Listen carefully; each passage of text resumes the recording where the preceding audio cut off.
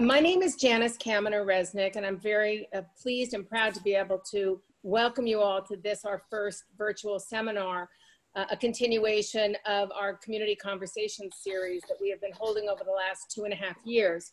First of all, I want to hope that everybody on the call is safe and healthy, and anybody who is ill, we wish you a full recovery, and anybody who is mourning the loss of a friend or family member, we grieve with you during these really awful, terrible, terrible times.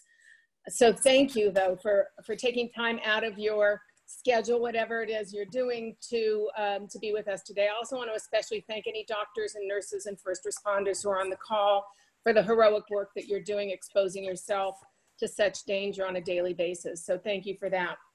This virtual series is an extension of our Community Conversations program, which held before the pandemic 13 different panel discussion lectures over the course of the last 2.5 years with some amazing thinkers and journalists, two of whom you're going to hear from tonight. And over the course of this 5-part series, you're going to hear from most of the people that we had on the program over the last 2 years. So you'll be able to get their new perspective on where we've come.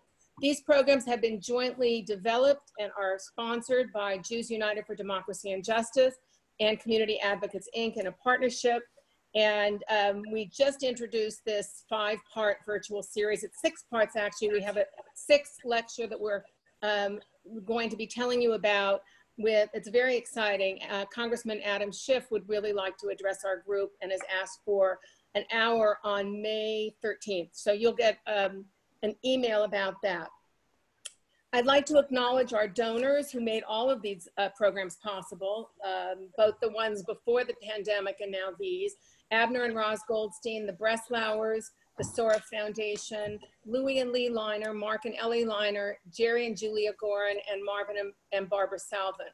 So thank you very much for that. The core mission of both of our organizations is to inspire people to keep informed and to protect our democracy. And in the case of Jews United for Democracy and Justice, it's also to see the correlation between core Jewish values and core American democratic values. And on the call today, you're not seeing them, but are the rest of our executive committee: Mel Levine, Xavier Oslovsky, Caroline Kelly, David Lehrer, who you do see, and Rabbi Ken Chazen. With that, by the way, registering for future programs, after each program, like after tonight, you will receive the flyer for the next program, and you'll be able to go to Eventbrite and register for that with a live link. And I already told you about asking questions. One of the most important people in this process has been David Lehrer, who has been extremely instrumental in developing this lecture series. And now I would like to introduce David. Take it away, David. Thank you, Janice. It's a pleasure to work with you. On behalf of Community Advocates, of which I'm president, I'm pleased to join you and welcome you to the first of our America at a Crossroads series of virtual town halls. I think our lectures will be informative, lively, and engaging. And tonight and the subsequent ones are an impressive lineup of thoughtful speakers and moderators. By the way, everyone who signed up for this program will receive an email from The Forward newspaper offering the opportunity to sign up for a free 1-month subscription to the paper and its daily newsletter. You can go to forward.com/conversations to register if you don't receive the email. The Forward is one of our co-sponsors, and they are joined by an impressive list of Los Angeles institutions, including Temple Israel of Hollywood, Leo Beck Temple, Carr, Stephen Wise Temple, and the Jewish Center for Justice. Tonight's moderator is a fixture on the Los Angeles news scene, the incomparable Warren Olney. He's the host and executive producer of To The Point and To The Point's Climate Change Update. They are podcasts based on his 50 years of experience as a journalist in print, commercial TV, and public broadcasting. He formerly hosted the local focus Which Way LA and the nationally syndicated To The Point on Santa Monica's KCRW 89.9. Olney and his programs have been honored with nearly 40 national, regional, and local awards for broadcast excellence. Warren will introduce our distinguished panelists. Warren? David, thank you so much. And let me just thank Janice as well for what she said. To all of those who are listening today and who are presumably are going to be participating as well, for whatever it is that you're going through under this extraordinary situation that we find ourselves. in. And I just want to identify myself with what Janice said about all of our concerns, I think, for all of you, whatever it is that you may be going through. The topic we have tonight is wonderfully broad. 3 years of the Trump administration, what has gone on and where are we headed? That allows us to talk about almost anything we want to. And I'm happy to hear that because we have two people who have been on not all of my programs, but on many of my programs, on both radio and on podcasting. I'm delighted to have them on the program, and let me introduce them. Jennifer Rubin is the opinion writer for the Washington Post. It turns out 3 pieces a day. She covers politics and policy, both domestic and foreign. She provides insights into the conservative movement. She talks about the threats to Western democracy. Before she was in journalism, she practiced law for 20 years. Norm Eisen is a senior fellow at Brookings. He was President Obama's ambassador to the Czech Republic. I appreciate that. My grandfather came from Czechoslovakia. He was also President Obama's Ethics Council, and he was special counsel to the House Judiciary Committee during the impeachment hearings and the trial. And he is founder of the Committee for Responsibility and Ethics in Washington. Having introduced these extraordinary people who probably need no introduction to this audience, let me let them speak for a moment, or a few moments. Jennifer Rubin, give me 5 minutes. Let's go. All right. Well, thank you all for having me. And my hopes that everyone is well and safe and has not completely broken down from cabin fever yet. You know, Norm and I, who have known each other now for a number of years, like to joke that the Trump administration is not a series of stories, but it is the same story over and over and over again. And what is that story? It's the story of a president who, unlike every predecessor of either party in our modern era and the parties that preceded that, really does not buy into the set of norms, laws, principles, values on which the country was founded. Whether we've had good presidents, bad presidents, indifferent presidents, there has been a common understanding of the presidency as an emblem and as a symbol of the United States, as well as the head of government. In our system, obviously, we have a combined head of state and head of government. But until this president, we had presidents who, by and large, believed in such concepts as truth, as the rule of law, as separation of powers, and who took seriously the role of America in the world. Now we have a president who doesn't buy into any of that. And the story of the last 3 years has been the degree to which, with varying levels of success, we have been able to sustain and defend our democracy despite this president. And we've done that through lots of different ways. We've had a Congress, most particularly since the Democrats won the House in 2018. We've had the free press. We've had individual protesters, marchers, normal citizens who are involved in the political process. We've had the courts, for example. And in various episodes, Norm being extremely involved in one of them, being the impeachment hearing, the system has sort of flexed its muscles to try to push back on this president and try to reaffirm the values, the norms, the institutions that have defined America for 200 some odd years. And at times, I think it's been quite successful. And at times, I think even when the immediate objective was not achieved, for example, in the impeachment, that we achieved corollary goals, the reaffirmation of truth, the importance of the legislative branch, not as a dependency of the presidency, but as a co-equal branch. So even if battles have not necessarily been won at every juncture, and sometimes it seems like we're always losing the battle, in fact, this has not been the case. And I think the 2018 midterms was a very good example of that. And obviously we're going to be confronted with another, which will be the election in the middle of this pandemic. So we certainly have our work cut out for us for the rest of the year. But I think that you'll find in whether it's the pandemic, whether it's the election, whether it's a foreign policy crisis, whether it's really any issue you can think of, you're going to see the same traits from Trump: a denigration of reality, of truth, an attack on the free press, an attack on alternate sources of information, an attack on expertise, an attack on the independence of the courts, an attack on the legislative function. And the great challenge for America has been and will be for the remainder of his term, the degree to which we can contain him and maintain those institutions and norms. Jennifer Rubin, eloquent as always, and very challenging as well. And before I go to Norman Eisen, just let me remind people that you can call in and ask questions. There's a device on the Zoom screen that allows you to do that, and we hope you will do it. And I will be able to transfer your questions to our panelists. Norman Eisen, Mr. Ambassador, 5 minutes from you. Warren, thank you. Jen, it's an honor to be with you. Janice and David, thanks for having me back to the lecture series. David and I have been working on lecture series together since 1986. We did a big, when I was an assistant director at the ADL, and he was the director of the ADL. We did a big lecture series. I think Abba Eban came and spoke, I recall, David. So I'm always, when David calls and asks me to participate in a lecture series or to do anything, I always say yes.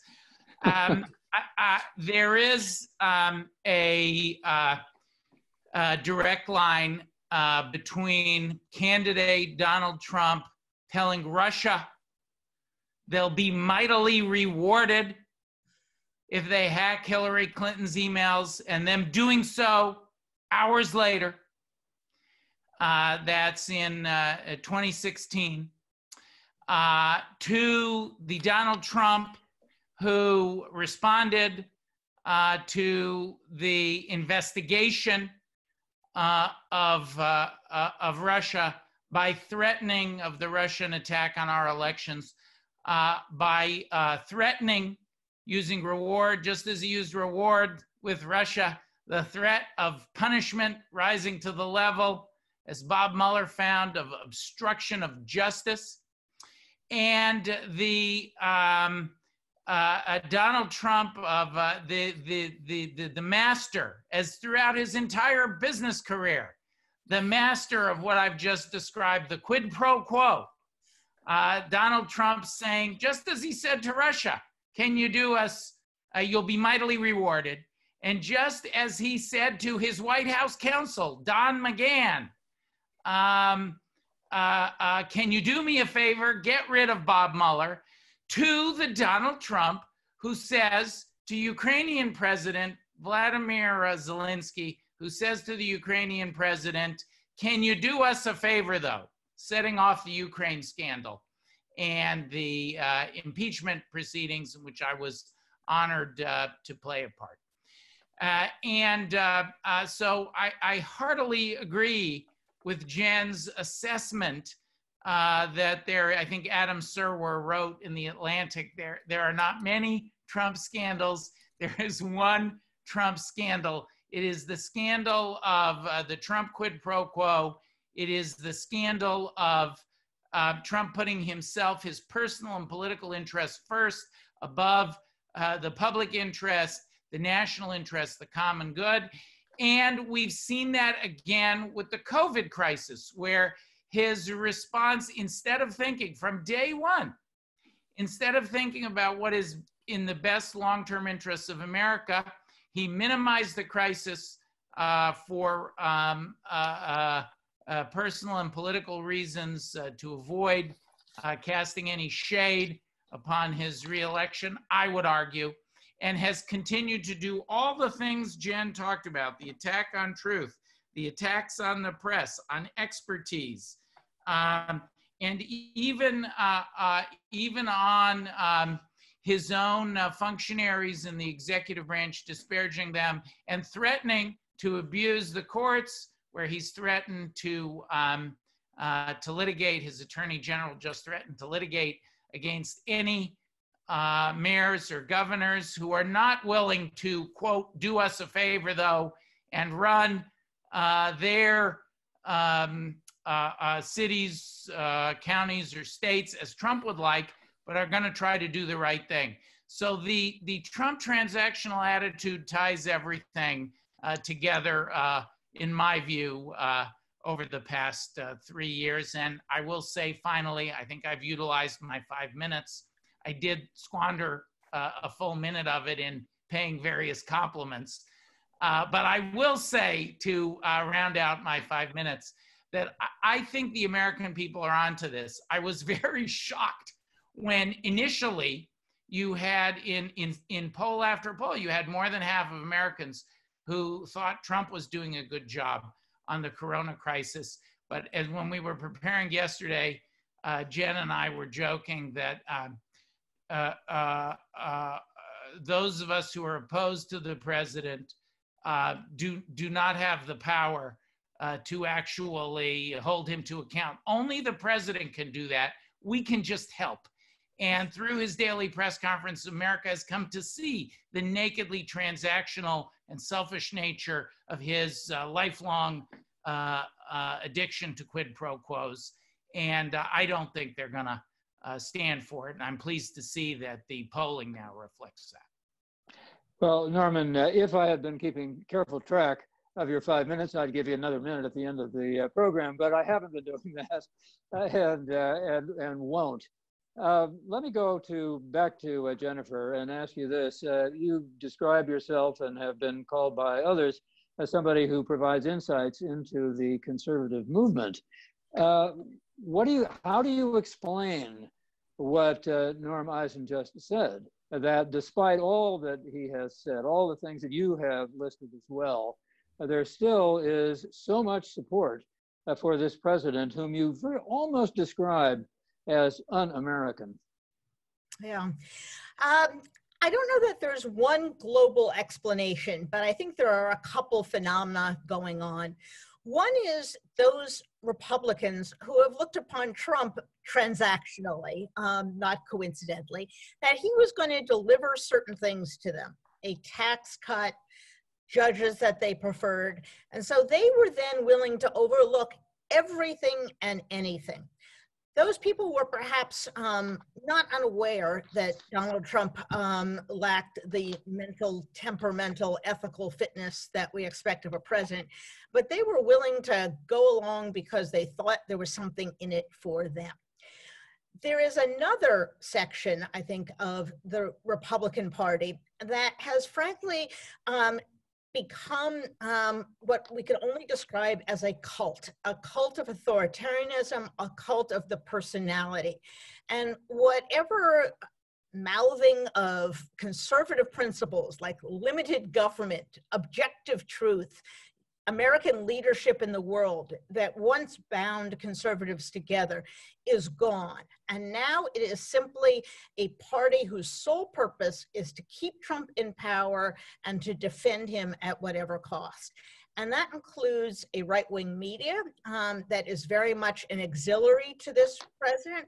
That includes various shadowy conservative groups of the type that have been organizing these so-called demonstrations in various places. This comes from the large donor community, which is, I think, perhaps unlike the Democratic donor community, really the most ideological of Republicans. These are people who are true believers, and they have bought into Trump hook, line, and sinker. Well, I'm sorry to interrupt you, but what do they believe? They really believe in power.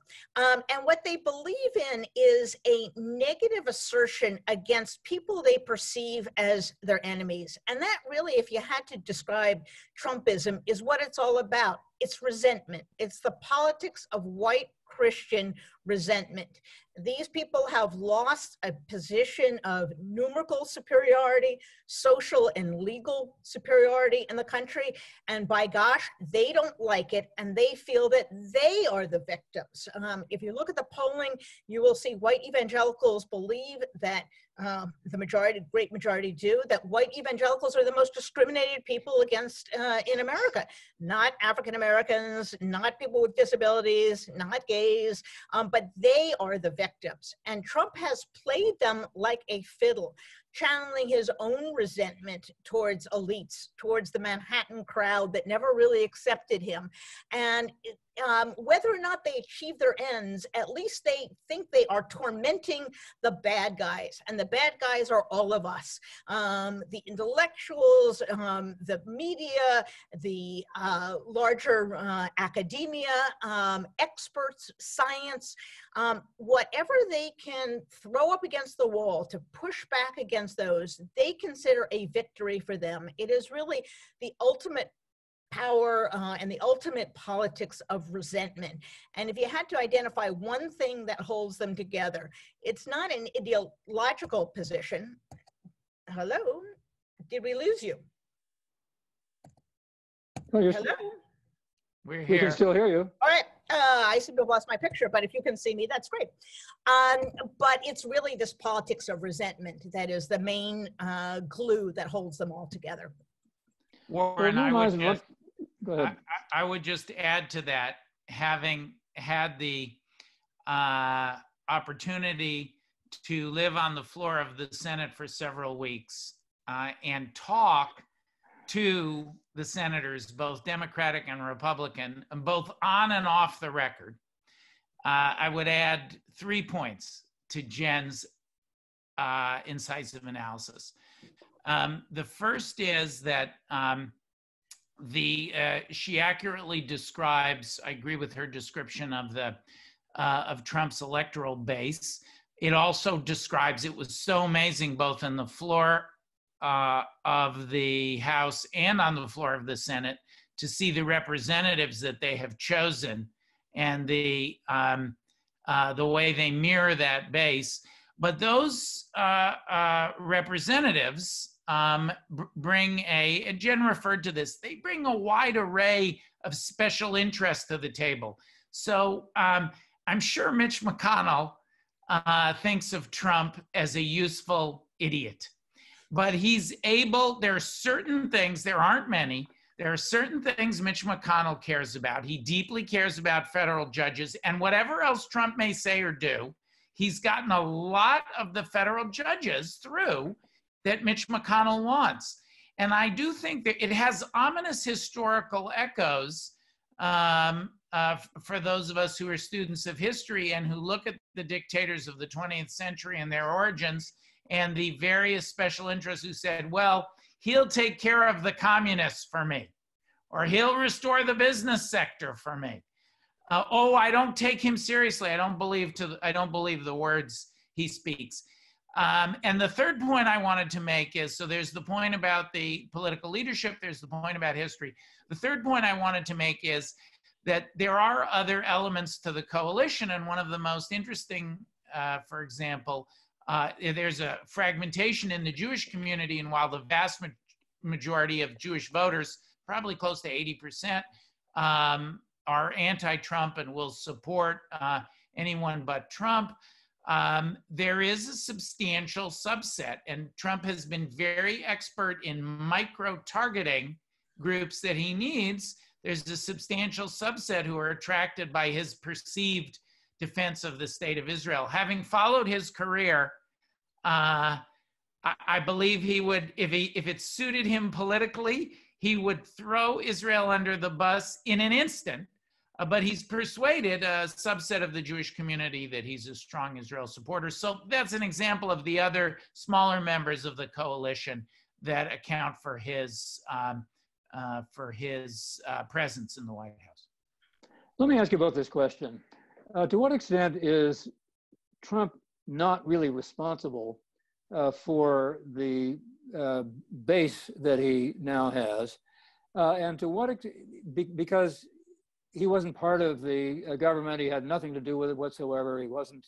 He didn't set anything up in advance. Obviously, he wasn't in that position. He was able to take advantage of what he found the situation to be. But what about that situation? And to what extent is the so-called establishment, which would include the Democrats as well as the Republicans, it seems to me, responsible for the fact that we now have this vast disparity of wealth and income in this country, that there's so many things that people are resentful about and have a good reason to be resentful about? And are the Democrats in particular doing what they need to do to try to address those questions in such a way that Trump wouldn't be able to take advantage of them anymore? Well, since Jen has been so bracing for all these years in taking on some of her own former allies, and I think future allies, because I am of the school that the fever will pass and there'll be some who come back to reason. It has to. We can't survive in this. When I saw my former friends, the things they were saying in the House and the Senate, people I know to be reasonable, the shocking things that they said, I had to ask myself, how can the country survive? But since Jen is so good about being candid, I'll go first, Warren, and say that the Democratic Party has had many, many failures in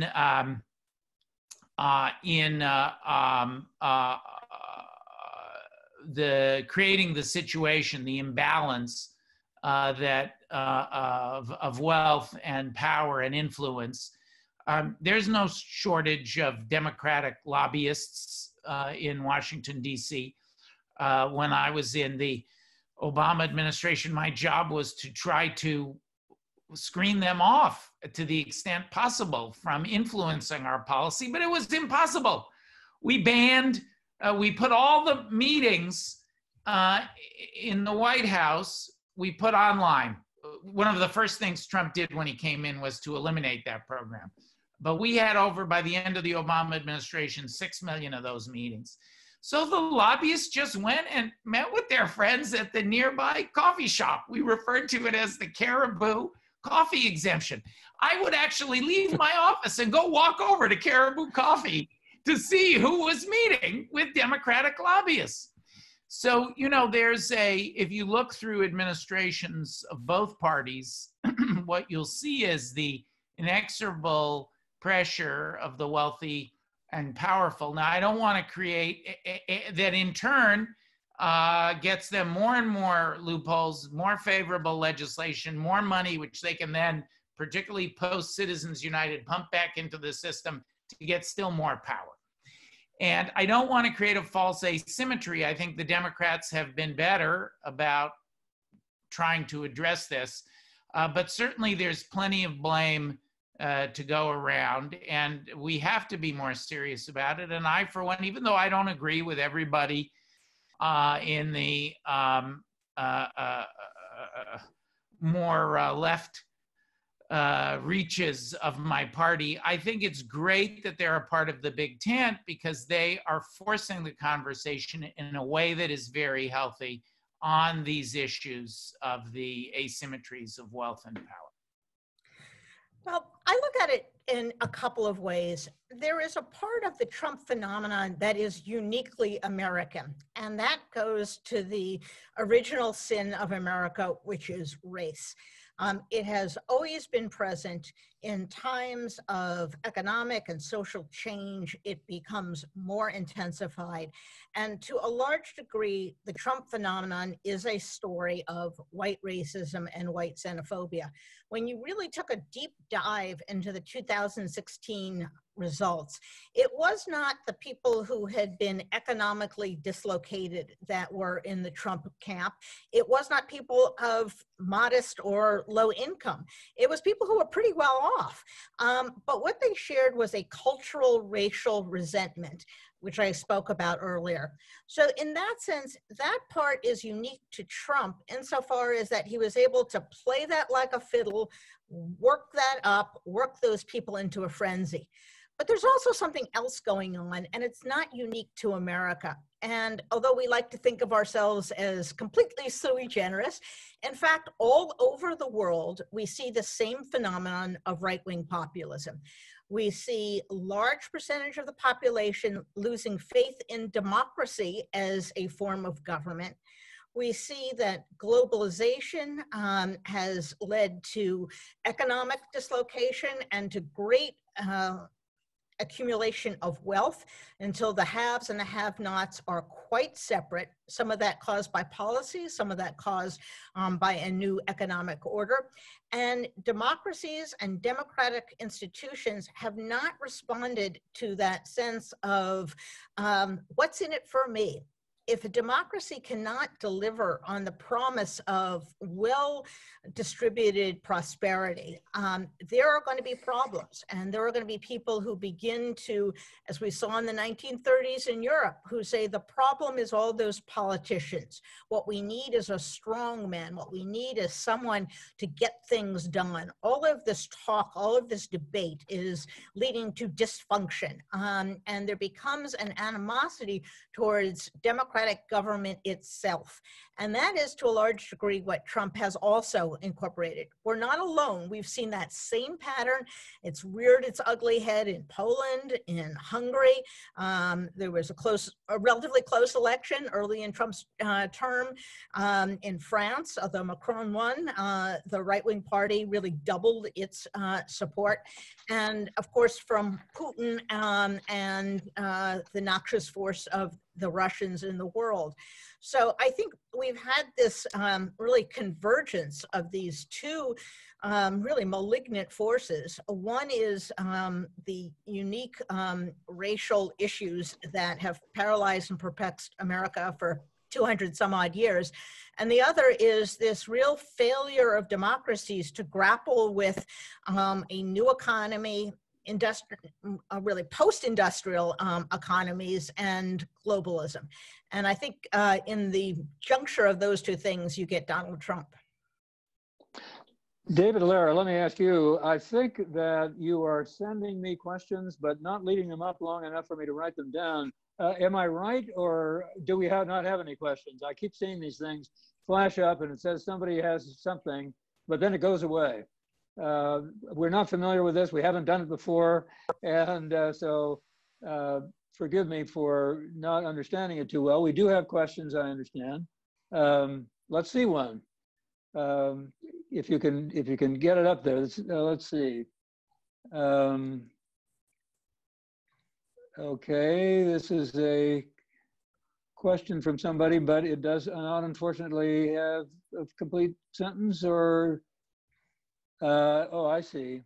It says I should scroll down on my Q&A. I don't have a Q&A, and I don't think I have been set up for that. Can you repeat it in my ear? Can you show it to me at length? Because I really want to give our audience an opportunity to chime in.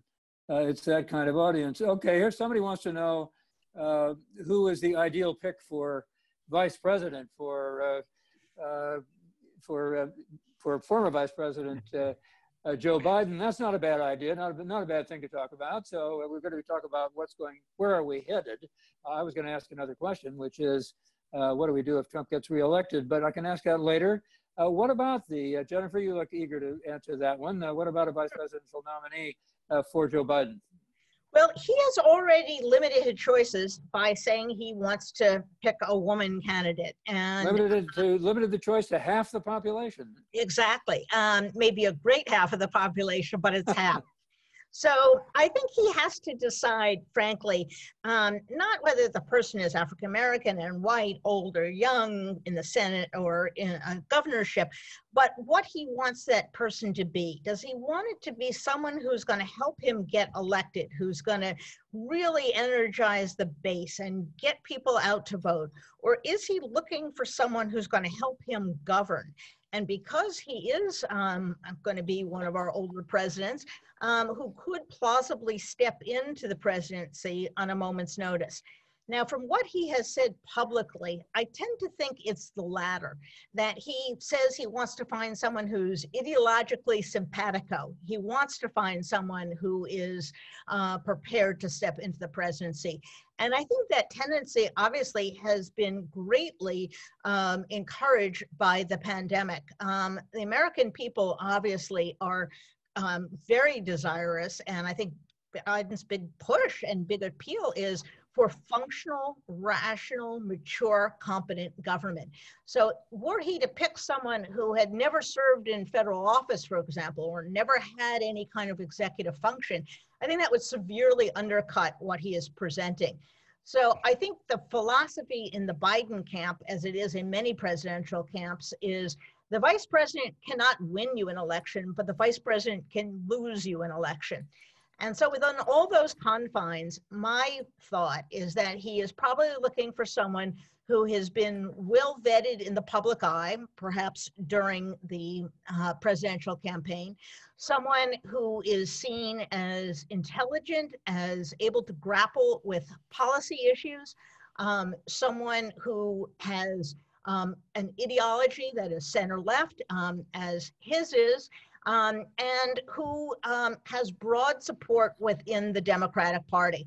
And I think among the former competitors who would kind of fit that bill, I think you certainly have to look at Amy Klobuchar, and you have to look at Senator Kamala Harris. If he wants to go the gubernatorial route, there is, of course, that woman from Michigan, who I think has done herself a great deal of good lately, Gretchen Whitmer of Michigan. But there are also other governors or former governors. Maggie Hassan may be a little bit of an underdog. She is now a senator from New Hampshire. She was the governor of New Hampshire. So if you're looking for someone who is perceived as someone competent, who can manage a crisis, who can manage a large bureaucracy, someone of that ilk may be the choice. But I don't have any inside information on this. And what we do know is that he's naming a committee to pick the vice president or help him pick the vice president. And that committee will be named by May 1. Okay, I was just told that, excuse me for interrupting, I was just told that I may be able to get some questions via text. And David, if that's the case, remember, you had my phone number wrong yesterday. So get it from Jeff and text me on that number, not some other number. Norm, go ahead. You wanted to chime in. Just very quickly, knowing the vice president, he is a man of the Senate. He loves the Senate. He believes in the Senate. His presidency, should he win, will rise or fall on his relations with the Senate, whether it's a Republican or a Democratic one. So I think there is going to be a strong impulse to pick one of the senators who was in the pool of candidates. It's very hard to know which of the three each brings strengths and weaknesses. All of them would be superb. Your California senator is certainly not the least of the three. But is that a good idea in terms of the anti-establishment attitude that so many voters have and that so many Trump voters have? You're going to have a few of them, it would seem to me. You can't win without any of them. So is there a risk there of making it sound too much like the same old, same old? Well, I think there is a faction of the Trump coalition that is gettable, and there's a faction that is not.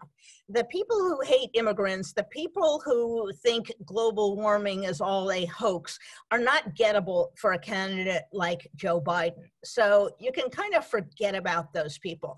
The people that he does have a chance to attract are the people who may have voted for Barack Obama in 2008 and 2012. These are the sort of Main Street Republicans who thought, oh, he can't be that bad. He's really a businessman. He'll be a moderate.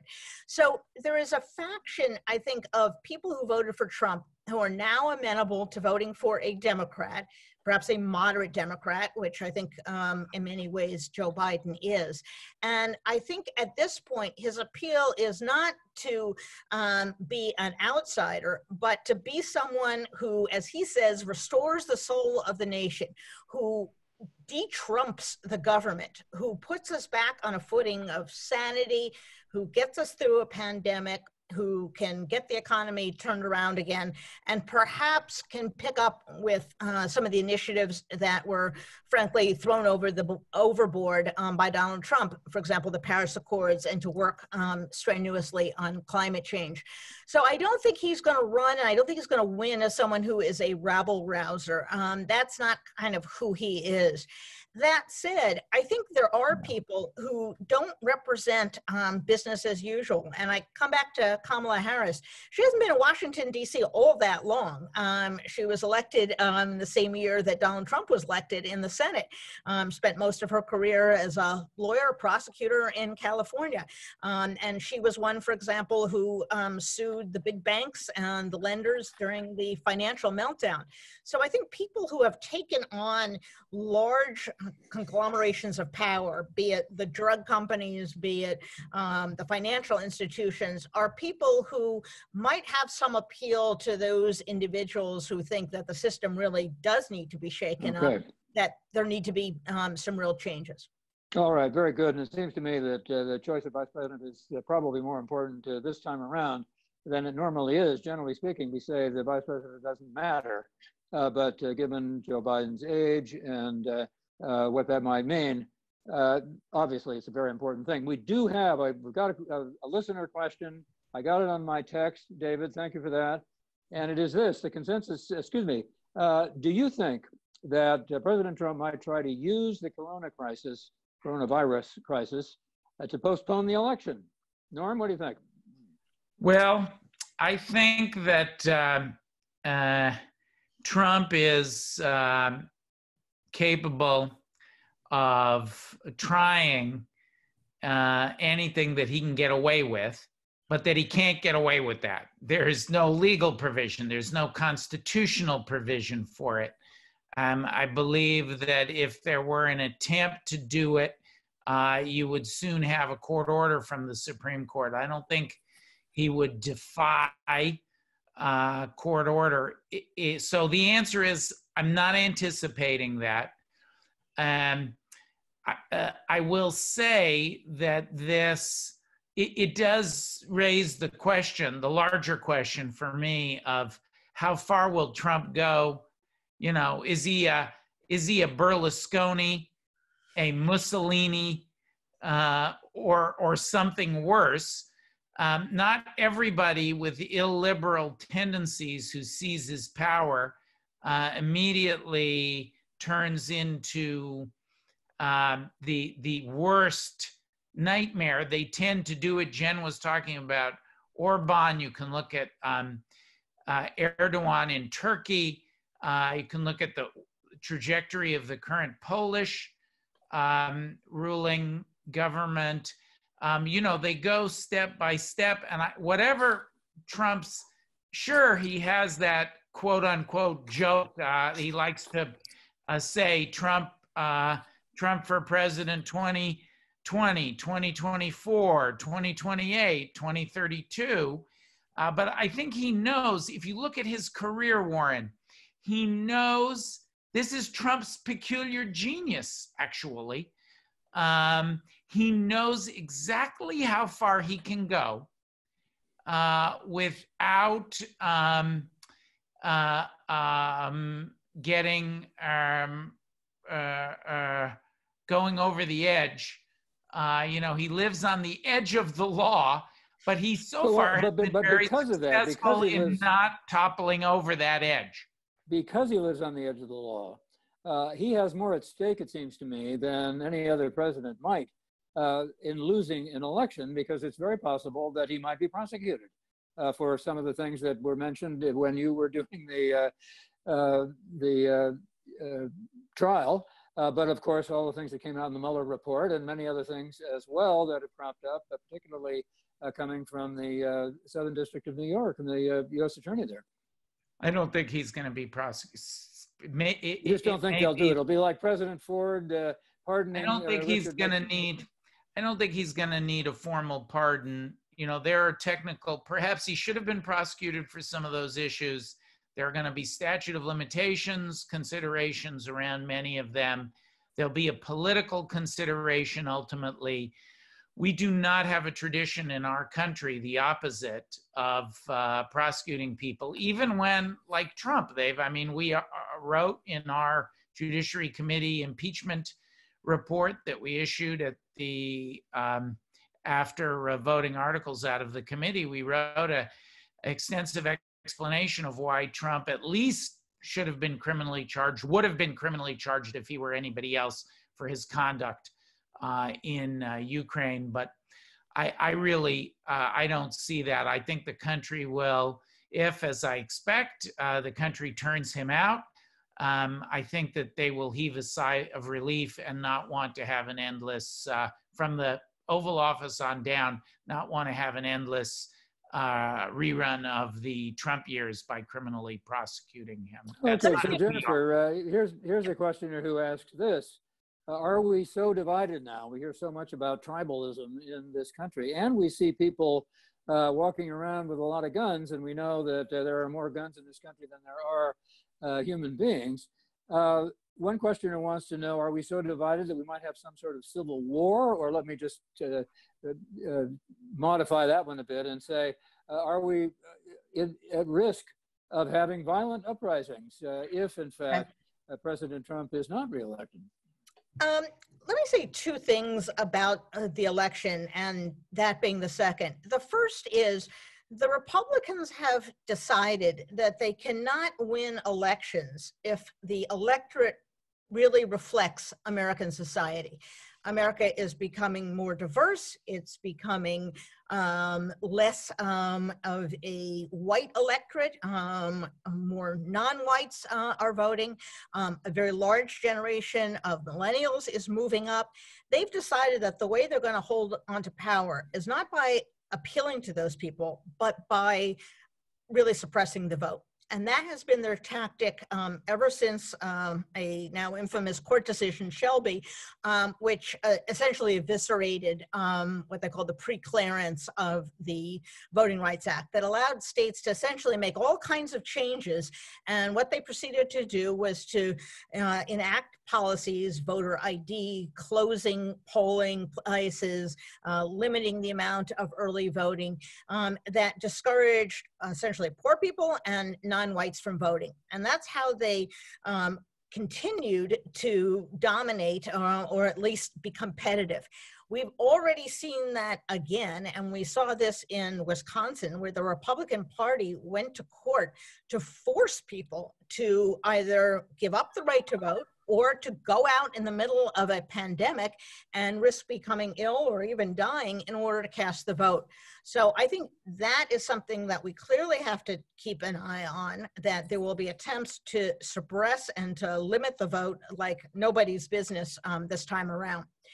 Let's flip to the other side in terms of what may happen after the election. First important thing is, if it's not close, they can't cheat.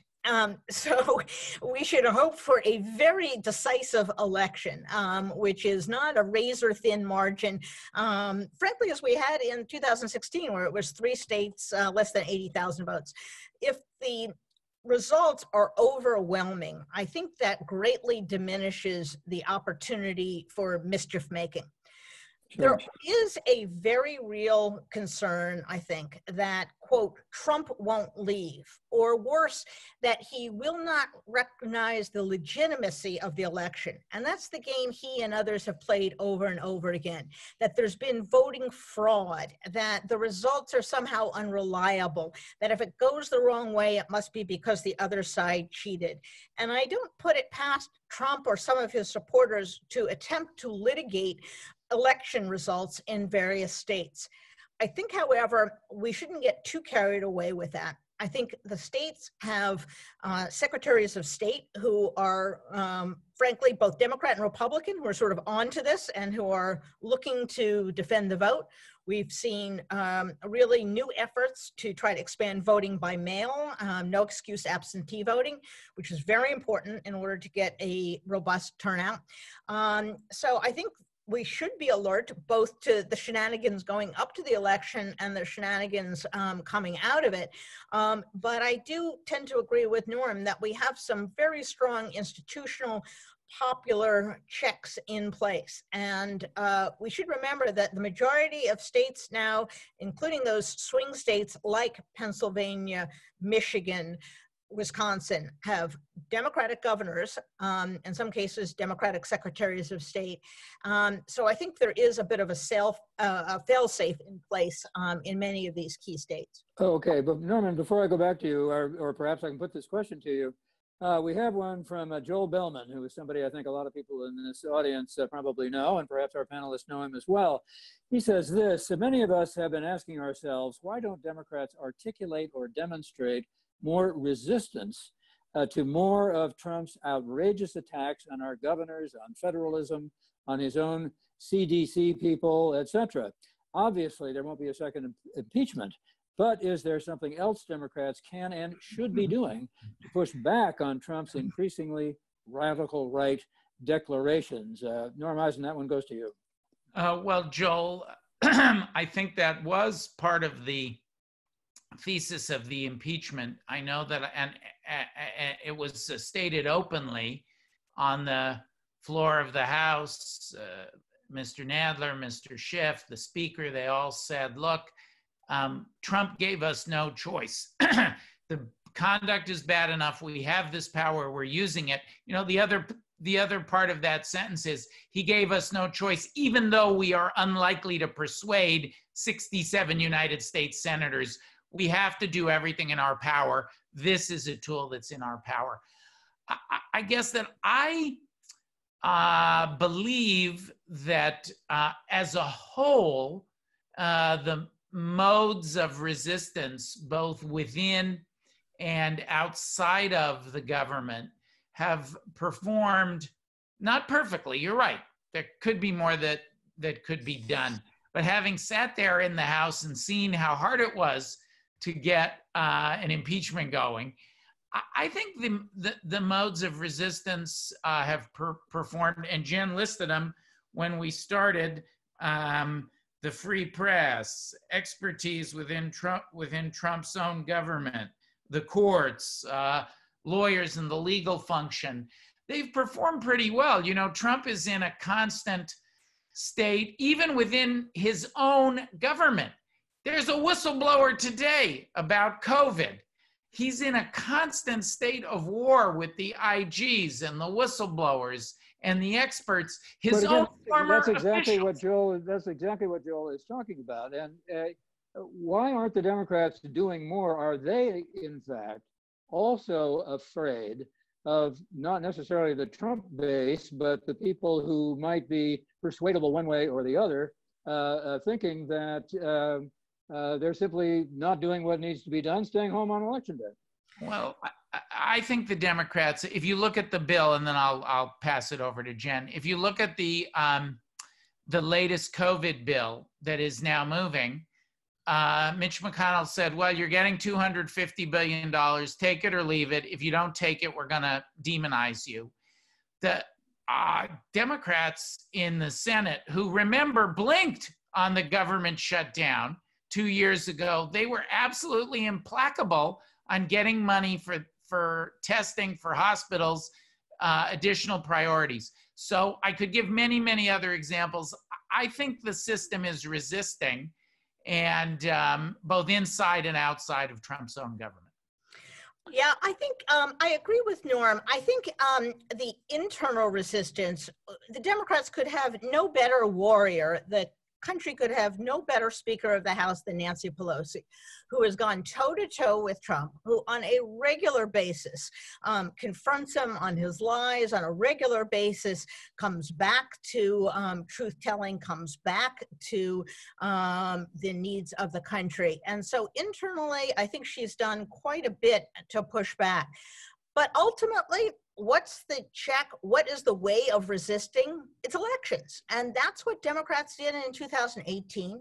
there has been a surge, I think, of participatory democracy, people self-organizing into groups, into protest marches, into efforts, into registration. We saw a massive turnout in 2018. We saw the House turn over. We are seeing now a massive amount of money being spent for Democrats in the Senate race. We haven't talked too much about the Senate in this conversation, but the Senate now, I think, is very much in play. Huge gains in terms of finance, in terms of money raising for Democrats in some states that you wouldn't think normally would be in play.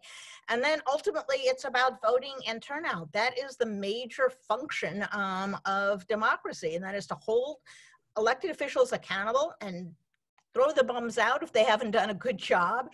And I think that's a major force that can be used.